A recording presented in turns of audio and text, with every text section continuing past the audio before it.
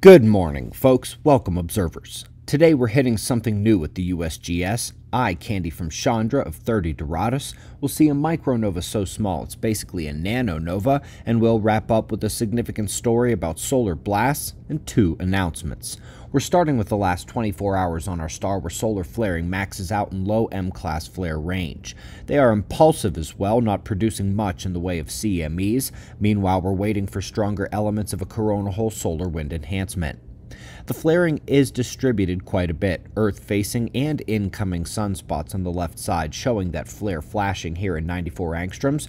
We have quite a number of sunspots, but most are too small to make major flares. We'll continue watching their development, and speaking of which, one cut the coronal hole in half. Folks, brightness bifurcating that dark strip, sunspots slicing right through the coronal hole.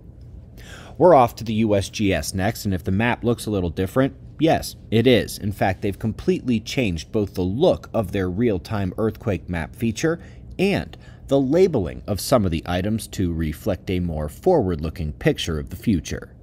Up next, we're at 30 Doradus, where optical, visible light, infrared, radio waves, and X-rays have been combined to reveal something spectacular. Almost looks like a bouquet. They say they're able to spot nova remnants, stellar magnetosphere shockwaves, and much more. Link to the images and videos in each wavelength is at the link below. Up next, a true micronova. Folks, it released the same amount of high-energy light as an X 1.6 solar flare. That's right, and folks, at approximately 200 to 500 times weaker than what the solar micronova is expected to be, this dwarf nova event is truly down at the nanoscale on the list of nova events.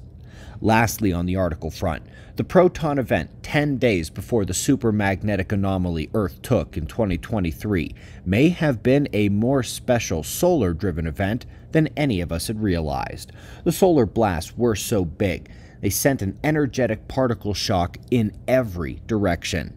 It's very lucky that blast wasn't directly fired towards Earth itself, but they say a circumsolar eruption is to blame for the readings. Folks, the only existing model of this is from UCAR. It's nearly 15 years old, and there should be able to be scaled versions of this, which means smaller at the energetic proton level like we took in 2023, and larger like we'll see with the solar micronova. Folks, if you get the Observer Review, our e-magazine, not only is the next issue coming out tomorrow, and wow, it's a doozy, but now you've got a members page. The link is below, and you just put in that same email you used to sign up, the one where we send the issues every month. Everything is in one place, and we're still going to send the emails, but now you've got your Observer Review library. Sign up for the e-magazine at the link below. Again, 1 day until the next issue. Folks, I'll be at the Observer event at the ranch on Saturday. If anyone is in the area, I'd love to see you, hang out for a bit. Lots of great things are happening every week at the home of the Observers. Check out the event schedule, book your reservation, play with the Observer bot, or grab our books and merchandise. I'd love to see you in person. It starts at observerranch.com. We'll do this all again tomorrow, right here, but right now it's 5:30 a.m. in the new Valley of the Sun. Eyes open, no fear. Be safe, everyone.